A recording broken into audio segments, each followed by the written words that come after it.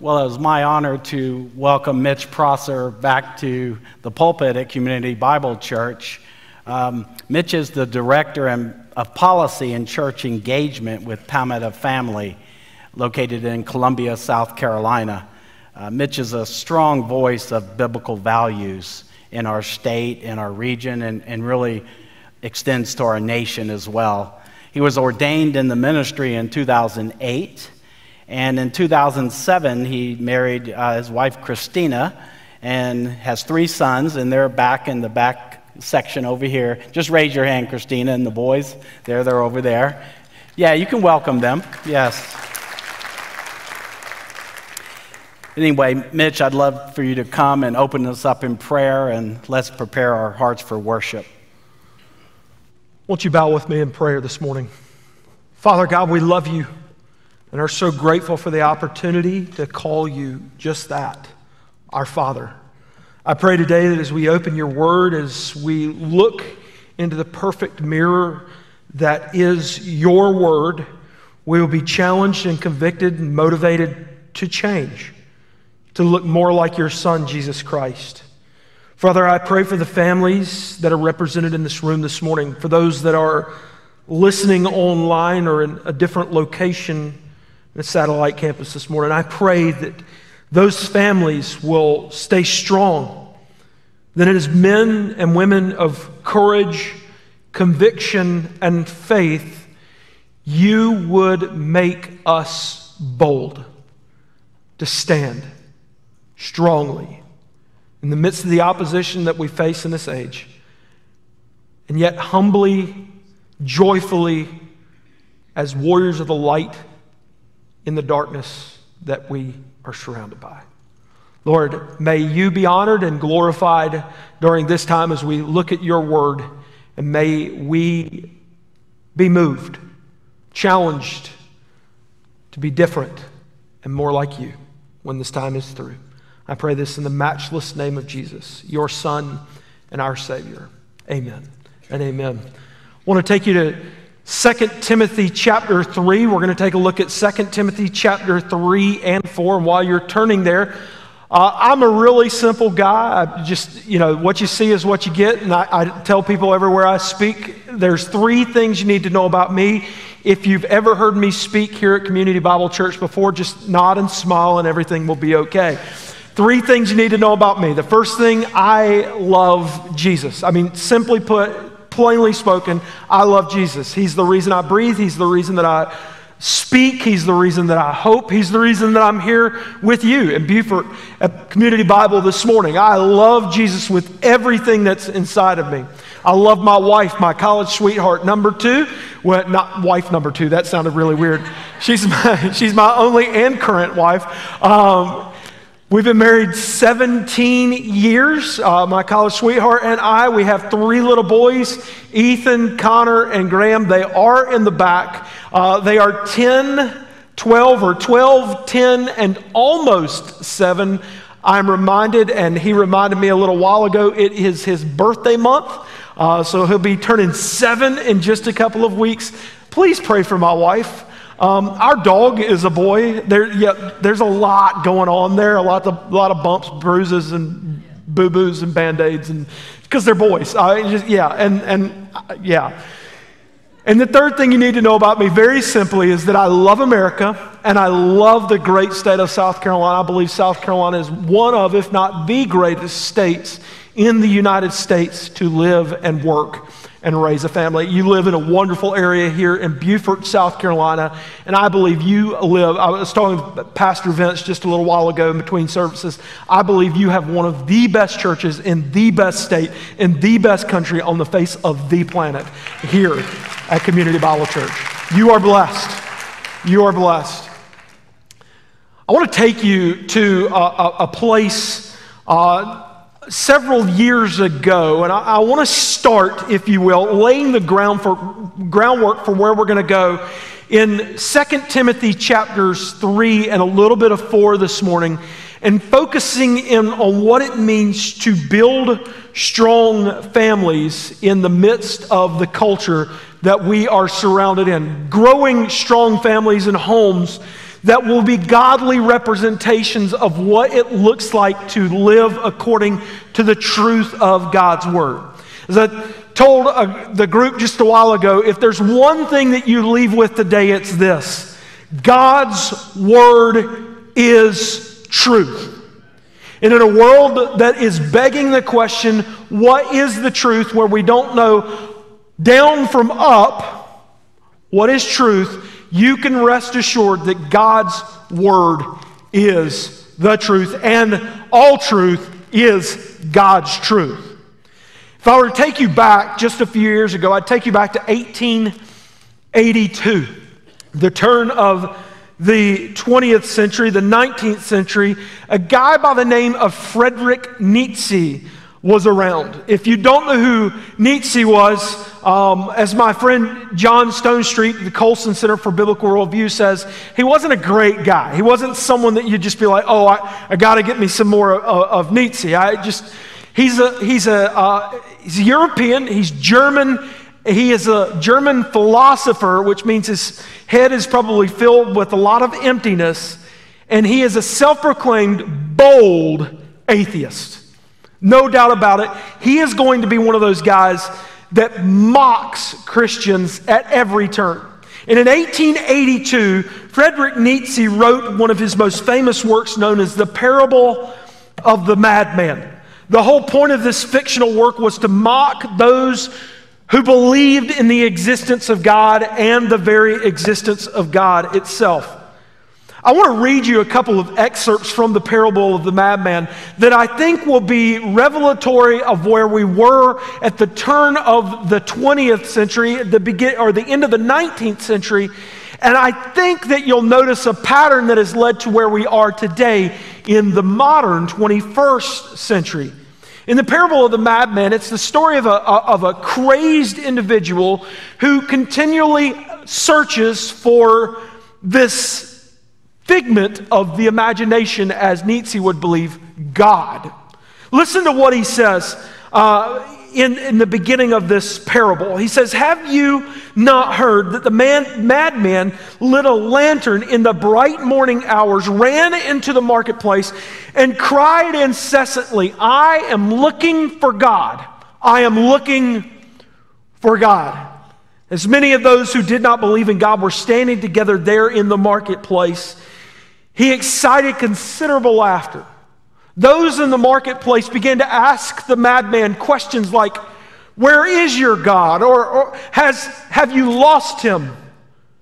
Has he sailed away on a voyage? Has he hidden from us? Is he simply hiding? Is he afraid of us?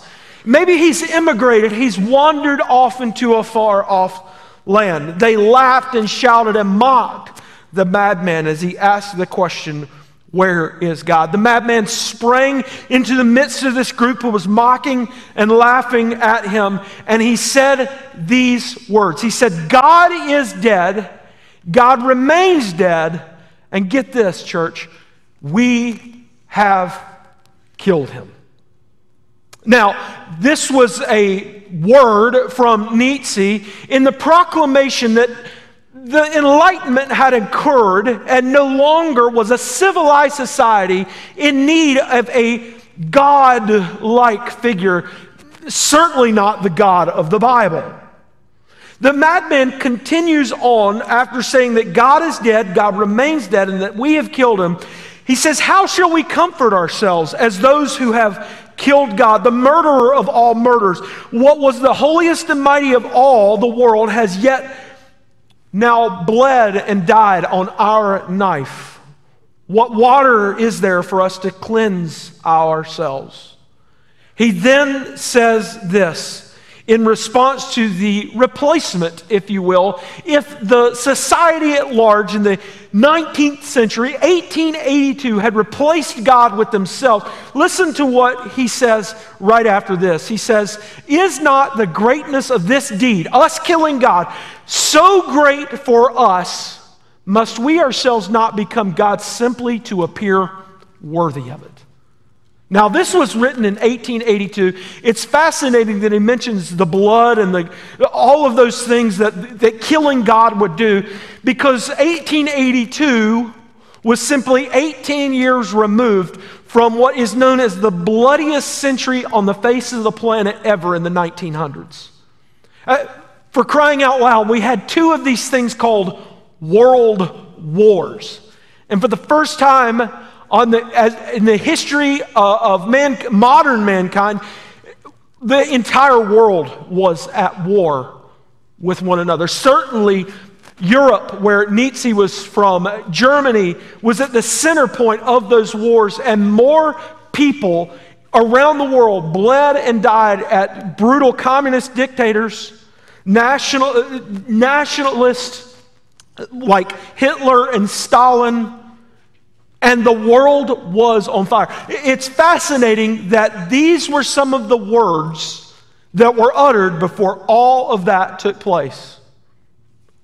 As if the culture didn't need God and now was going to suffer the consequences of replacing God with themselves. I think that stands in stark contrast to where we were founded as a nation, as a Christian nation. And for those who would argue against the notion that America was founded as a Christian nation, I take you back to some of what our framers said. Now, as you've heard me speak here before, I could take you ad nauseum through many of our framers and founders and those men and women who formed and shaped our country for what it is and what it was. And they no doubt paid reverence to the God of the Bible if they weren't themselves Christian. They understood the sovereign nature of the Almighty God of the Bible as we know it. I take you to a conversation that James McHenry, the namesake of Fort McHenry in Baltimore, Maryland, he overheard a lady named Miss Powell speaking to the sage, if you will, the wisest of the men at the first Constitutional Convention, when they were at an impasse and when they could no longer get along. It was Benjamin Franklin who urged them to take a break and to coalesce around the idea of prayer, because he knew that prayer was needed not just for agreement, but for resolution in the forming of this monumental document. Miss Powell, this lady standing outside of the hall there, where the Constitutional Convention was meeting, somewhat antagonistically looked at Benjamin Franklin, this wise gray-haired man. He didn't have much hair. He's probably a pretty good guy. She looked at him as he left the hall and asked, "Sir, what form of government is it that you have given us?" And James McHenry, if not for his journals, we would have never known that Benjamin Franklin said this. He said, "It is a republic if you can keep it." Now, what was Franklin referring to? That's a good question. He was referring to the idea that people needed to be self-governing. Os Guinness created what is known as the Golden Triangle of Freedom. It is a triangle. On the bottom of that triangle that self-proclaims freedom. But freedom needs virtue to exist. And faith needs virtue to exist. In other words, freedom, virtue, and faith. But you know what freedom needs? You know what faith needs? Freedom. And so it's this self-perpetuating upward triangle, the golden triangle of freedom, that Os Guinness tells us, if we are going to have freedom, we must be a people of virtue. And if we are going to be a virtuous people, we must rely on faith. Thomas Jefferson no doubt agreed with him when he said, "The government which governs best governs least." And everyone loves that part of the statement. However, they forget the second part of that quotation when Thomas Jefferson says that the government which governs least governs best, because the people can govern themselves. They are a self-governing people. His arch rival, his nemesis, if you will, said this. John Adams, when he was speaking to the militia of Quincy, Massachusetts in October of 1789. He said these words. He said, our Constitution was made only for a moral and religious people, and it is wholly inadequate to the government of any other. Do these sound like the words of Nietzsche nearly 100 years later? Certainly not.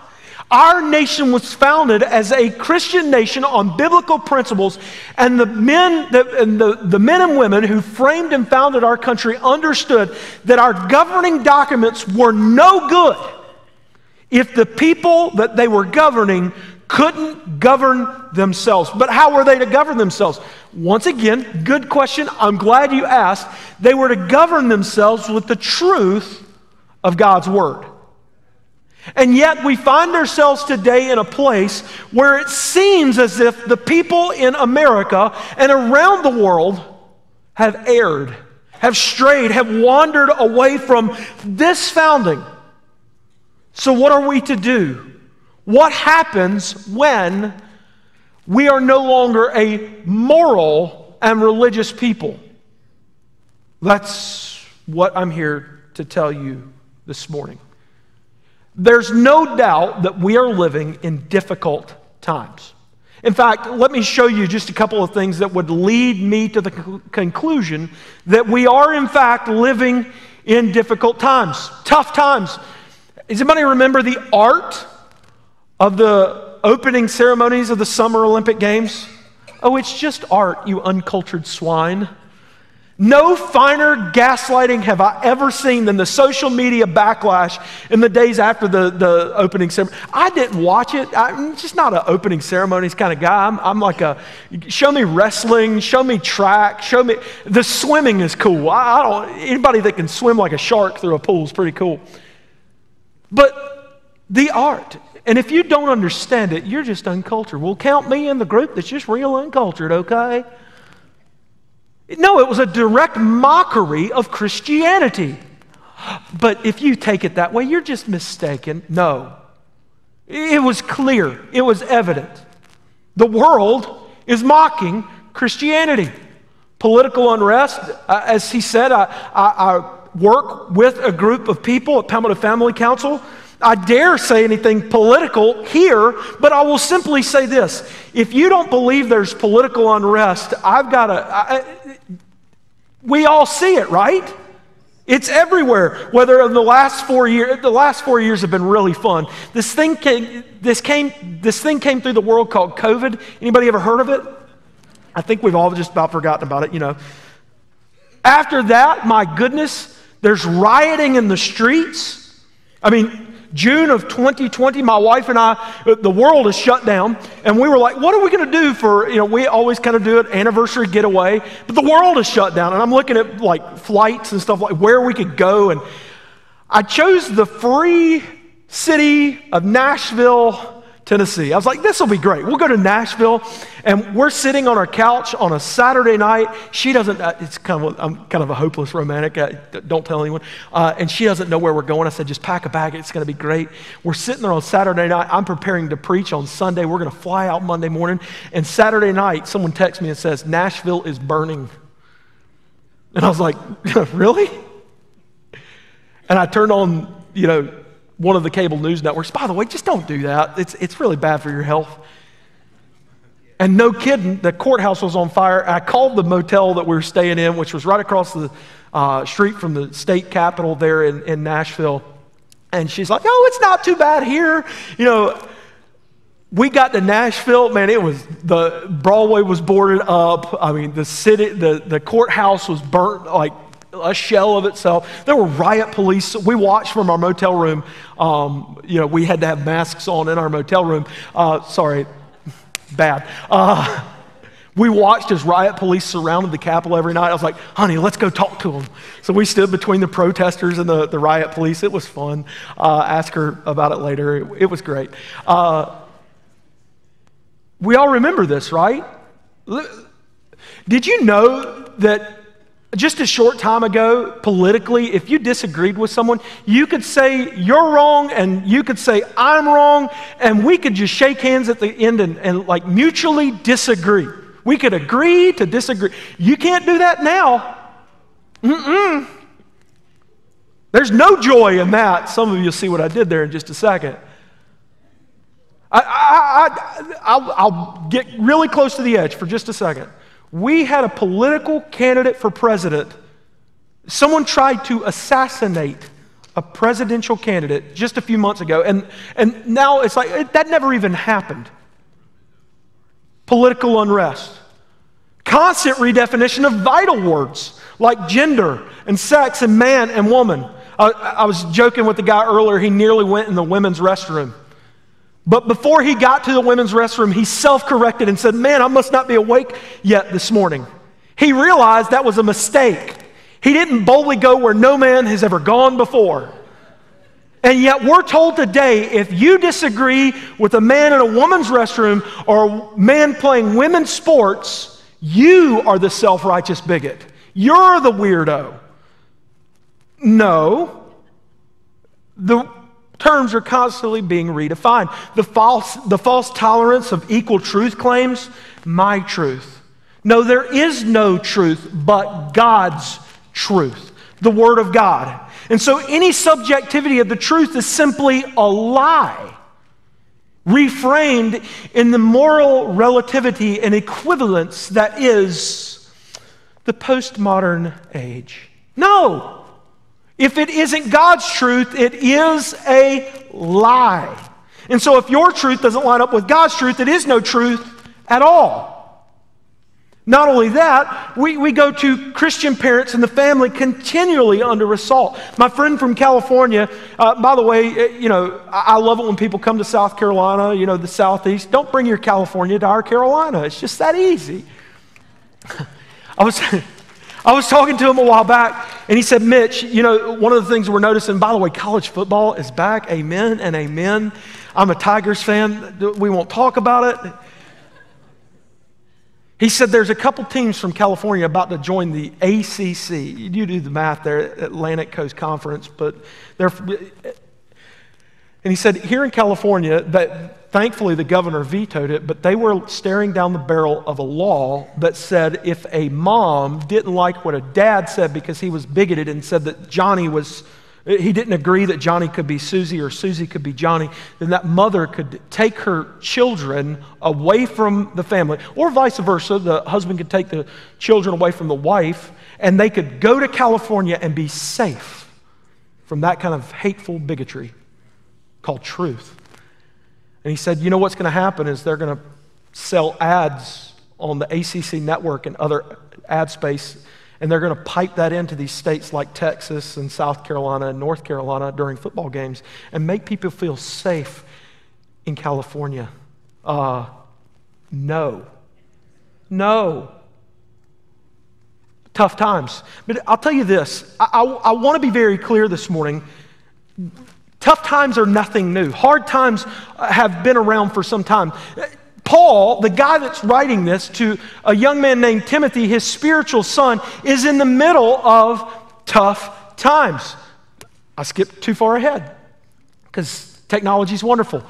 I'll take you back, if we can go back to that previous slide, I'll take you to a couple things that are happening in the middle of tough times.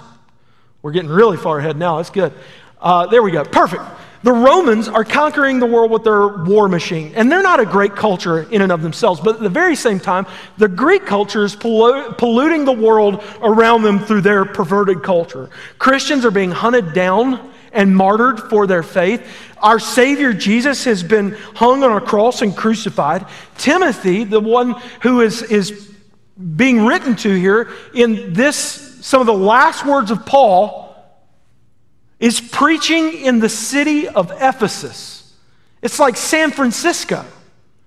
Worse so, and I won't go into graphic detail because I know we have young ears in here, but it is a vile and perverted culture filled with lustful action. See the temple at Diana for details. It's awful. And Timothy is being charged to preach in that culture. Tough times were happening back then. Paul, the spiritual father of Timothy, he's about to be executed, beheaded in Rome for his faith. The words that we're about to read, written to Timothy by Paul, are some of Paul's last words ever recorded. And so Paul and Timothy and the Christians of the very first century are no stranger to difficult times. A guy named Michael Hoff, a couple years ago, back in the 90s. Anybody remember the 90s? Way back then? The good old days? Michael Hoff wrote a book called Those Who Remain. In the book, he gives this continuum. He says that strong men create good times. And I think we've all experienced good times in the past. Strong men create good times. Good times create weak men. Weak men create bad times. But here's where I find the encouragement, okay? In the continuum, bad times have the opportunity to create strong men and women. We've all seen good times. The stock market's up and the prices are down. Everything's great. It seems like we're in the good old days. And I've often asked, when were the good old days? Because I think there's just been this tempestuous past.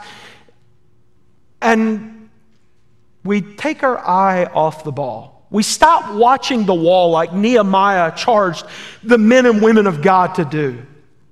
And if we're not careful, the good times create weak men, and the weak men create bad times. And here we find ourselves wondering what in the world is going on.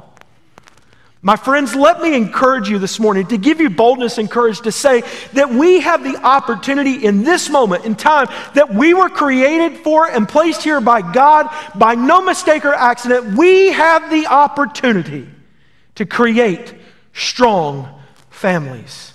Families who will stand on the Word of God. Families who will stand with courage, boldness, conviction, and faith and say, we will serve the Lord. No question about it. No matter what the culture brings our way, whether they call us bigots, whether they call us hateful, whether they call us knuckle-dragging troglodytes. That's a Marine. See details later.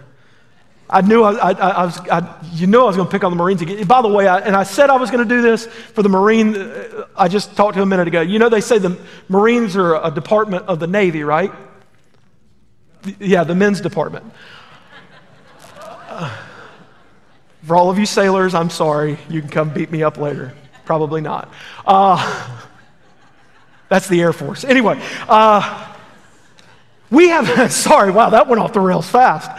We have the opportunity to create strong homes, godly families, and how we cultivate them. I want to take you to 2 Timothy chapter 3. We're going to read a few extended passages of Scripture, exegete, exposit, and then I think leave with an application that is clear for us, not because of my preaching, but because of the teaching and preaching that's here for us through this genius and God follower named Paul. I'll take you to the first 9 verses.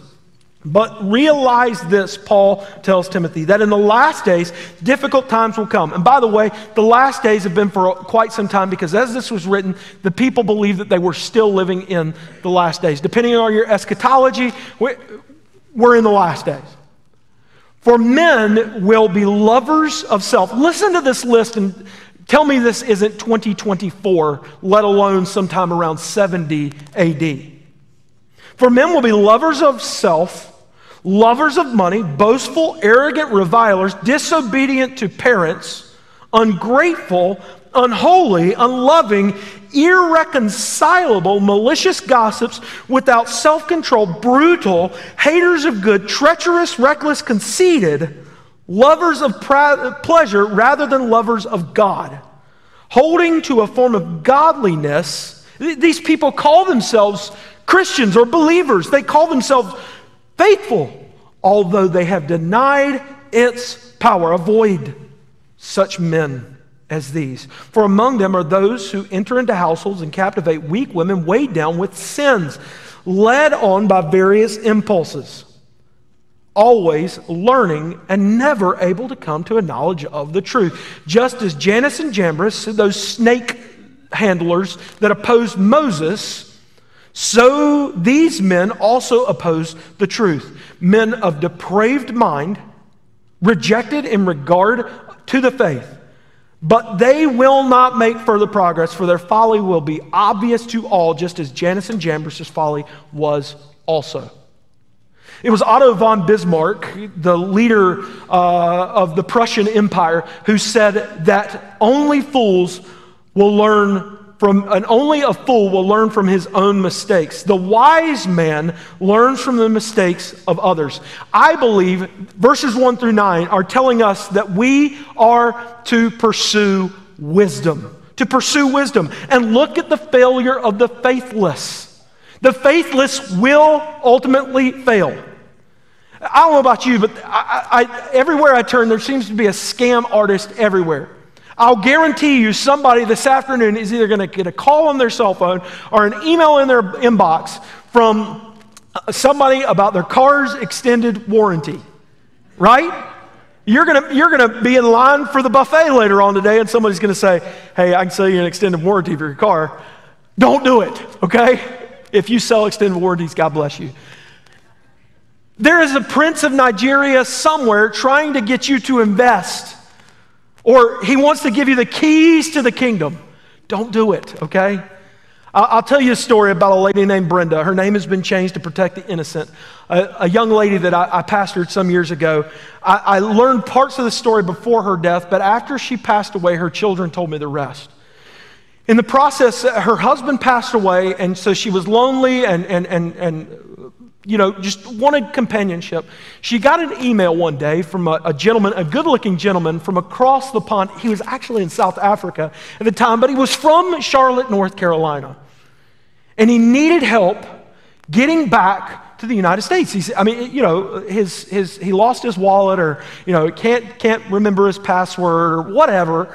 And if you'll only send me $1,000 or two, then I can get back to the States. I can get back to America. I own a home in Charlotte, he says, and he can be with her, and they can be fast friends. They can love.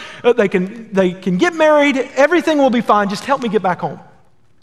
Her children look into this. These people are good. There actually was a home in Charlotte. It was abandoned, not for sale. There wasn't a sign out front. It looked like somebody was overseas and wasn't living there. They're good at what they do. Slowly but surely, she began to give money. What happens is he finally flies home. Get this. Some of you are like, I can't believe this. He finally flies home. He's leaving the airport, and as he leaves the airport, he gets hit by a car. And he's in the hospital. They actually sent a picture of him in the hospital. This guy that doesn't exist. But if you'll only give me a little bit of money for the hospital bill, these three of her children, Brenda's children, are telling me this. Post her passing away, all of their inheritance is gone. What little bit they had is gone because of con men. They're everywhere. Well, that sounds like troubled times, right? We can use wisdom and pursue wisdom knowing that there are spiritual con men out there. They will do everything in their power to distract you from the truth of God's word. They're spiritual snake oil salesmen. If you'll just follow this advice, if you'll just simply plant this seed money, if you'll simply, I don't know about you, but when it comes to walking and living for Jesus, there ain't no simply about it. For only 3 easy payments. No. We can pursue wisdom knowing that these faithless people will ultimately fail. And the question that so many people are asking is now? Will they fail now? Maybe not temporarily. Maybe not even in this life. But let me tell you this. The failure of the faithless will be evident for all of eternity. Even if they claim to follow Jesus. By the way, if they claim to follow Jesus, just measure them according to the standard of righteousness in God's word. Proverbs 21 and verse 11 tells us, when the scoffer is punished, the naive becomes wise. But when the wise is instructed, he receives knowledge. Wisdom comes in when we see what's going on, the failure of other people, and we learn from it. We say, oh, I don't want to do that. That would be foolish for me to do. To follow the foolish would itself be foolish. See, what the world is offering is a type of fair food. The South Carolina State Fair is coming up soon. Can't wait. I'm about to lose several of you because it's almost lunchtime when I start talking about things like fisk fries and corn dogs and those happy little donuts that they powder the sugar, and they sell them in a bucket, and loaded chicken wings and a donut burger and things like that. Yeah, all right, some of you are gone. It was nice seeing you today. Every kid, and as soon as I say this, my three sons' eyes are going to light up. Every kid loves cotton candy. Yeah, he's pumping his fist back there. What the spiritual snake oil salesman, the faithless, are offering is cotton candy. You say, what do you mean? It looks good. I bet you it even tastes pretty good, but it is empty. They literally put some granules of sugar in this machine, it spins it up, and it makes it look bigger than it actually is. And at the end of the day, it's nasty. It hardens as solid as a rock. If you leave it in the car too long, it's like, what happened? This used to look good, and now it's awful. And that is what the spiritual snake oil salesman is selling. I'll tell it to you this way. Let me ask you, any firstborn in the room? I am the firstborn in my family in the birth order. Yeah, that's right. Firstborn unite. If you are the second through whatever, as long as you're not the baby, you're the middle child. Any middle children in the room? All right, good. Yeah, let's go. Any babies in the room? You're the baby? Yeah, all right. Pastor Ben over there, baby? All right, good deal. If you're the baby of the family, you grew up with your best friends, that's good. Good for you. Congratulations. Your parents, that is, because they treat you, like whatever. If you're one of the middle children, you had the opportunity of learning from the mistakes of us, the older children. If you're the oldest kid, you're your parents' crash test dummy. They get all of the mistakes out of the way on you before they ever do them on the others. That's why my head looks like this. All that to say this: if the younger children make the mistakes that the older children made, they're not learning. It's not wisdom. We can become wise understanding all of the mistakes that have been made before us and around us. It's a wake-up call. But let me tell you this is not the license for Christians to walk around, I am perfect and proud of it. You all make the mistake. No. I am forgiven and humbled by it. Christ in His grace forgave me. And I have the opportunity to tell a different story and to live a different way. To live a different way. Wisdom tells me that I am to walk differently. But how so? Take a look at verses 10 through 13. Now you follow my teaching. Paul loves lists. You're going to get one in every passage here. Now you follow my teaching, conduct, purpose, faith, patience, love, perseverance. Persecution? Wait a second, Paul. This was happy up to this point. Sufferings? Such as happened to me at Antioch, Iconium, and Lystra. What persecution I endured, and out of them all the Lord rescued me. Listen to verse 12. Indeed, all who desire to live godly in Christ Jesus will be persecuted. This sounds like the prosperity gospel now, doesn't it? No. Paul's saying, wake up, Timothy. If you're going to follow Jesus, you will be persecuted. But evil men and impostors will proceed from bad to worse, deceiving and being deceived. Not only should we pursue wisdom, let me be very clear, church, we should model devotion. Paul is modeling devotion for Timothy. Will the path of faithfulness always be easy? Will it be easy in difficult times? The answer is absolutely no, it will not. But it is worth it when we are faithful to Jesus. When we walk as He wants us to walk. When we talk as He wants us to talk. When we follow Him, it will be worth it. Listen to the words of Paul in 1 Corinthians chapter 15 and verse 58. Therefore, my beloved brethren, be steadfast, immovable, always abounding in the work of the Lord, knowing that your toil, your labor, your faithfulness is not in vain. It is not empty in the Lord. It is worth it to follow Jesus. See, the world around us is asking some questions. What is truth? The world is begging the answer. What is truth? Who am I? What's my purpose? What's the point of me even being here? So we, as the people, the men and women of God, as families, as the church, we must model faithfulness and devotion. See, Timothy is reminded of the path that's been walked before him by his spiritual father, Paul. Parents, you too must model devotion to your children and your grandchildren. We've got to do it. Who else will they learn from? By the way, it's our responsibility, parents. Student, model devotion. Model faithfulness in your school. Yes, your elementary school, your middle school, your high school, your college, your university. Professional, when everybody else is cutting corners, when everybody else is going about it the wrong way, when they're doing whatever they do, you stay faithful to God's word. Model devotion. Christian, in the land of the lost, walk the way that generations before have walked. They've modeled it for us. They've handed it down to us. It is now our turn to hand our faith down to the next generation. You see, Christianity is one generation from ceasing to exist. And it is our duty as men and women in this generation to model that devotion to the next generation, or else they may not know about it. I'll say a name. I'm reminded of the faith and courage of a young lady.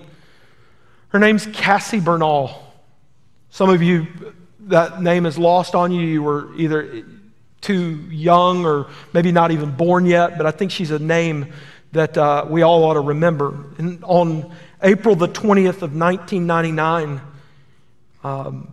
she said yes. She said yes to believing in Jesus, and it cost her life. You might remember the story. It was the first of the school shootings of our generation in Columbine High School in Columbine, Colorado. 2 young men walked into a school fully armed to the teeth. They went around the school. They actually went to a specific place at a specific time, targeting a few young ladies like Cassie included. And they faced her down and they said, "Do you believe in God?" And she had a moment to deny, to reject, to say, "No, of course I don't," or to say yes. And she chose to model devotion and say yes. And just a few seconds later, she was with the Jesus that she so boldly proclaimed to follow. Friends, that's how you model devotion. And by the way, it's pretty hard to do that in death. It's really difficult, too, to do it in life. You see, the word encouragement literally means to give courage to others. And that's what we must do. As we model devotion, we are to give courage to others, encouraging them. It's not just a nice pat on the back. "Oh, you're doing a good job." No, it is telling people, you have courage as I have courage, and we will have courage together as we model devotion in this culture.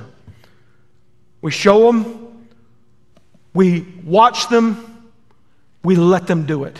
Parents, that's how we do it. We show them what to do, we model it, we watch them, we observe it, and then we let them do it. We've got to model devotion. All of us, by the way, are modeling, whether you know it or not. You are teaching people, whether you know it or not. Parent, they're watching. Your kids, your grandkids are watching. Student, you're a role model, whether you know it, whether you like it or not. Citizen of heaven, the world around you is watching. They're watching. They may be waiting for you to mess up. So what are we to do? We're to live well in the good times. We're to model devotion in the bad times and even in the ugly times. See, devotion is good, but misguided devotion can be a very, very, very bad thing. So our faithfulness must be rooted in something strong, something secure, something steadfast. What is that? Take a look at verses 14 through 17. Verses 14 through 17 tell us what our devotion should be anchored in. You, however, speaking to Timothy, but to us also, you, however, continue in the things that you have learned and become convinced of, knowing from whom you have heard them, and that from childhood you have known the sacred writings which are able to give you the wisdom that leads to salvation through faith which is in Christ Jesus. In some of the most famous verses in all the Bible that give us a strong root of our bibliology. All Scripture, all of the Bible is inspired by God and is profitable for teaching, for reproof, for correction, for training in righteousness, so that the man of God, those of us who call ourselves Christians, may be adequate, equipped to every good work. Not only are we to pursue wisdom and model devotion You see, we are called to live a biblical worldview, to live out the Bible. Continue in these things, Paul tells Timothy. That means that we are to walk in them, to continue in them, to live in them. He is charging his young son, Timothy, in the faith to live according to God's word. And so when the culture around us swirls with all of the questions that they hurl our way, whether they are honest questions or dishonest questions, we are to live according to God's righteousness in his word. And here are some of those questions. I find these some of the most famous questions asked today. In some way, shape, or form, you've heard these questions. Here's number one. What is truth? What is truth? Well, that's a good question. Do you know the Bible is good for teaching and doctrine? Here's another one. What's the big deal with what I'm doing? Okay, the Bible tells me I'm sinning or I am a sinner. What's the big deal? That's a good question. The Bible's good for reproof. How am I supposed to live? Okay, here's truth. I am a sinner. I have sinned. What am I supposed to do? How am I supposed to live the right way? See, the Bible's good for correction. Some of you have probably asked this, or you've heard it asked. How do I live out who God wants me to be or who he's called me to be?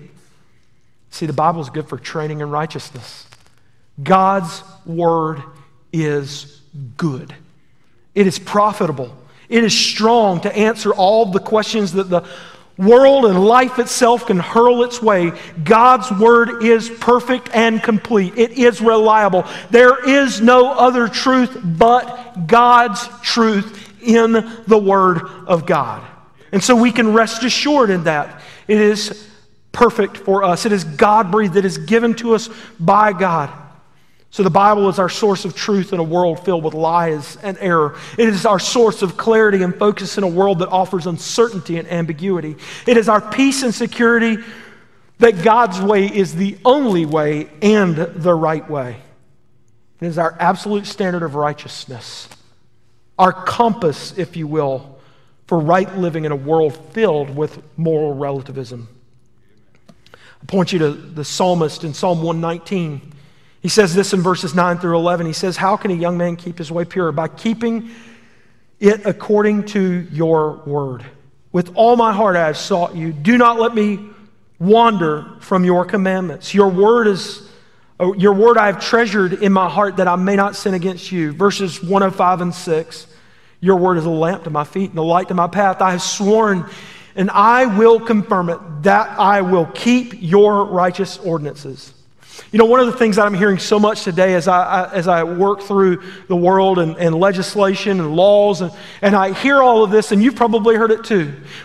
We're focused on the whole of a person, the whole of a human being, the whole family, keeping in mind the entirety, the whole of an individual, a family, a child. So how then do we make our families and our children, ourselves, how do we make ourselves and our families complete? By living out a biblical worldview, by walking according to God's standard. We believe that the Word of God is our bedrock, our foundation, our guidestone, the gold standard of all of life. We believe that.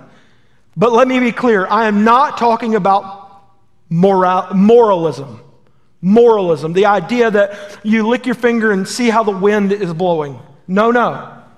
We are talking about following God's Word, whether it's popular or not, whether it's comfortable or not. You know, it's so hard in practice, but you know, it is so easy to lay your head on your pillow at night, knowing that you don't have to worry about what anybody else thinks except for God. And when we walk in His righteousness, when we live out a biblical worldview, we can rest assured that we are pleasing Him. You see, God's people and His messengers, we are called to a mission, to fulfill a mission, a ministry, if you will. And Paul tells Timothy in chapter 4, verses 1 through 5, what that mission is. I want you to take a look at it. He says this in the first 5 verses. I solemnly charge you in the presence of God and Christ Jesus, who is to judge the living and the dead, and by His appearing in His kingdom, preach the word. You say, I'm not a preacher. Yes, you are. You are a living, breathing preacher, not just by what you do, but by what you say. Preach the word. Be ready in season, whether it's a good season or a bad season, in season, out of season. Reprove, rebuke, exhort with great patience and instruction. For the time will come when they will not endure sound doctrine, but wanting to have their ears tickled, they will accumulate for themselves teachers in accordance to their own desires, and will turn away their ears from the truth, and will turn aside to myths. But you, me, Timothy, be sober in all things, endure hardship, do the work of an evangelist, fulfill your ministry, accomplish the mission. Accomplish the mission. We are called by God to preach and proclaim His word in our lives, in the way we walk, yes, of course, but also in our words. You see, it is simply not enough for us to show the world by our lifestyle, but we must also proclaim it with our words. We cannot shrink or shy away from the truth of God's word. You see, the world around us needs His word. And let me be very, very clear. The world doesn't need more of me. The world does not need another Mitch Prosser, right? My wife agrees. No. The world needs more Jesus and less of me. I love John 3:30. He must increase, I must decrease. More of Him, less of me. And I like you. I love you. You're a pretty awesome group of people. More of Him, less of you. And so as we walk and as we talk, we are to accomplish the mission by fulfilling the ministry of preaching the Word. See, the world doesn't need another "you can be good enough" message, because we all fall short. Trust your heart. This Disney gospel, the heart is desperately wicked. No, that's tickling the ears. We need the reality of God's righteousness. We need the truth of God's word. We, in our inability to fulfill the truth of God's word, we all fall short. We all fall short of God's standard. I don't know about you, but that's jarring. And I might be speaking to someone in this room this morning that says, Mitch, that's exactly what I need to hear. There's never been a time when I've trusted in the grace and the goodness of God, when I've taken my life and placed it in His hand and said, you do what only you can do. I'm tired of falling short. I'm tired of failing. I'm tired of blowing it. And I've tried so hard, and I've gotten nowhere. Good news, friend. The hope of the glorious gospel of Jesus is enough to save you. It is enough not just to leave you where you are in the muck and the mire of your sin. It will pull you from where you are, and it will make you more like Him. I love what the Bible says in 1 John. It says He is faithful and just to cleanse us, to rescue us from our righteousness. He is not just faithful enough to forgive us, but He cleans us up. And you have the opportunity not only to be forgiven, but to be brought inside and given a new change of clothes after you've made mud pies out in the backyard for a really long time. And you're nasty, you're dirty. And He says, come on in. I've got a shower waiting on you. I've got a fresh change of clothes. You are my child. You see, the world needs a message that Jesus is our only hope. Let me be clear. Jesus is our only hope. And without Him, we are hopeless. Jesus says this in John chapter 14. He says, I am the way, the truth, and the life. And no one, no man, no woman comes to the Father but by me. You want to get to heaven? You want to live for all of eternity in the presence of a Father that loves you? Jesus. Reject Jesus, reject hope. If you want hope, Jesus is your only hope. See, our mission as Christians, as followers of Jesus, is to proclaim the message of the gospel, the way, the truth, and the life. Not us, but Him. The good news of the gospel. I'm reminded of a story that I heard years ago. I've actually seen the video clip. I just love good sleight of hand. It's so cool to me how someone can move their hands and fake people out in massive crowds. And some of the best on the planet are two guys named Penn and Teller. Anybody ever heard of them? They have a constant show in Vegas, what happens in Vegas, whatever. Penn Jillette was approached by a gentleman one evening after one of their performances in Vegas. And this young business professional, as Penn describes him, walked up and simply handed Penn Jillette a Gideon New Testament and said, "I hope you'll read this. It changed my life. I think it could change yours." By the way, in case you're wondering, they're not really polite people at times. Penn Jillette, I'd love to meet him. Penn, I'd love to meet you. Penn is a self-avowed atheist, pretty militant atheist. God, it reminds me back of Nietzsche. There is no God, we've killed him. It rings true. And Penn Jillette said these words, and they've haunted my mind ever since I heard them. He said, "If you believe there is a heaven and a hell," and we do, "and you think it's not worth telling somebody about it, how much hatred do you have to have in your heart not to proselytize, to share? To believe that everlasting life is possible and not to tell people?" This man, the guy that handed him the Bible, he cared enough about me to proselytize, to share. And so, friends, it is our duty to accomplish the mission, to share the gospel, to preach the word. I'm reminded of Nehemiah in Nehemiah chapter 3. You know the story. Nehemiah is tasked, he's given the opportunity and the obligation of going back to Jerusalem. Jerusalem was in a shambles.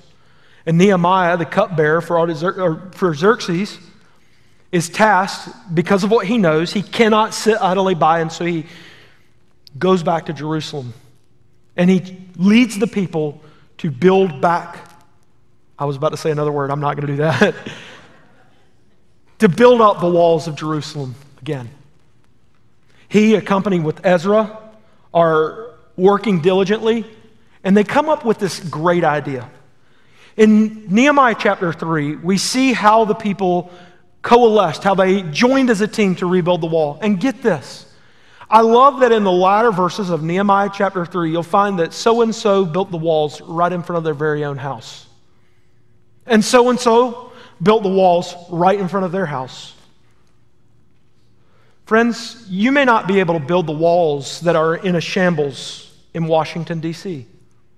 You may not be able to build up the walls in Colombia or in the uttermost regions of the earth, and that's why you have missionaries, by the way. But you can build the walls right here at home in front of your very house in Beaufort, South Carolina. And I believe you are placed here in this place at this time for a specific reason. In the world as it is in a mess, bad times make strong men. And we have the opportunity to live strongly. I take you to a modern day Nehemiah. You know me, I can't shy away from U.S. history. I take you to George Washington and the fateful crossing of the Delaware. On Christmas Eve, George Washington led a group of men, in a ragtag group of men. Many of them didn't even have shoes. They didn't even know if the boats would cross the Delaware from Philly to Trenton. And they surprised the Hessians on Christmas Day for a couple different reasons, but they surprised the Hessians on Christmas Day. And many people believe that the Battle of Trenton was the turning point, the tipping point, if you will, of the war for our nation's independence, the war that was going to lead Benjamin Franklin and John Adams and Thomas Jefferson to say those things that they did. But George Washington knew that he needed to inspire his men, and so he handed out pamphlets to all of his officers and encouraged his officers to read this pamphlet to the soldiers, the troops that would cross the Delaware not knowing whether they'd even survive the icy river, let alone the Hessians the next morning. The pamphlet was known as The American Crisis, written by one of George's friends named Thomas Paine. And Thomas Paine wrote this pamphlet to encourage those who were struggling in the middle of this tension between King George and the idea of freedom as they understood it. He writes these words: "These are the times that try men's souls. The summer soldier and the sunshine patriot will, in crisis, shrink from the service of their country. But he that stands by it now deserves the love and thanks of man and woman." And I love the beginning of the very last paragraph of this pamphlet, this long treatise. Thomas Paine tells those men as they were about to cross the Delaware, as read by those officers, prescribed by George Washington. He says, "I thank God that I fear not. I see no real cause for fear. I know our situation well and can see the way out of it." Friends, now is not the time for fear. Now is not the time for us to cower in our churches and say, "We can't do that." No. Now is the time for bold leadership. Now is the time to build strong families, godly families. How do we do that? Well, I don't know if it's formulaic or not, but I believe that Paul is telling us to pursue wisdom, to model devotion, to live out our faith in a biblical worldview, and to accomplish the mission of living and proclaiming God's word as the truth in a world that's wondering what in the world the truth is. His name is Jesus. Father, I pray right now for each individual in this room. I know there's a lot of people they're struggling. They don't know up from down. They don't know right from left. They don't know good from evil. And they're wondering, where do we turn? There's probably some in this room. First of all, God, I pray for the person who's lost. They wouldn't necessarily consider themselves lost, but they don't know you as their personal Savior. God, I pray that your Holy Spirit would convict them right here in this moment, that they would understand that they are a sinner and they need a Savior, and that today is the day. They're not in this place. They're not in this church by accident. You put them here to draw them to yourself, to help them to know that they are loved. Help them to know that they are cared for. Help them to know that they can walk with you. Lord, I pray that when this invitation is given in just a moment, that they would show the boldness to step forward and come down to Pastor Vince and ask what it means to have a relationship with you. God, for the Christians in this room who are struggling, our families are in a mess. We turn to the world, and the world is on fire, and it's crazy. It's tough. God, I pray that we wouldn't fear, that we wouldn't shrink back, that we would charge boldly, not of our own power, not in our own name, but in the power and the name of the Almighty, you, God, and your Son, our Savior, Jesus, because that's what the world needs. So for those Christians in this room today who need to recommit our lives and our families' lives to rebuilding, to re-strengthening, to growing godly families and building strong homes, may today be the day that we repurpose, we refocus, and we commit our lives and our families' lives to you. I pray now for your people in this place, in the name of Jesus, our Savior. Amen. Well, we've come to our time of invitation this morning, and I'd like to appeal to you in three areas. First, maybe you're like what Mitch was just describing. You have questions about Christianity, or you've recently put your faith in Christ, and you want to learn and know what it means to walk closely with Him, and you've made that decision in recent days. I'd love for you to come. And secondly, if you're a Christian or you've been visiting and you're trying to decide on a church home and you want to partner with us to reach our community with the gospel and the world, we'd love for you to join with us at CBC as well. And then finally, if you've been a believer and you haven't been baptized yet and you want to come and make that profession of faith and you want to be baptized post-conversion, we'd love for you to come join with us as well. So Matt, please lead us during this time. Stand together. Would you please stand and let's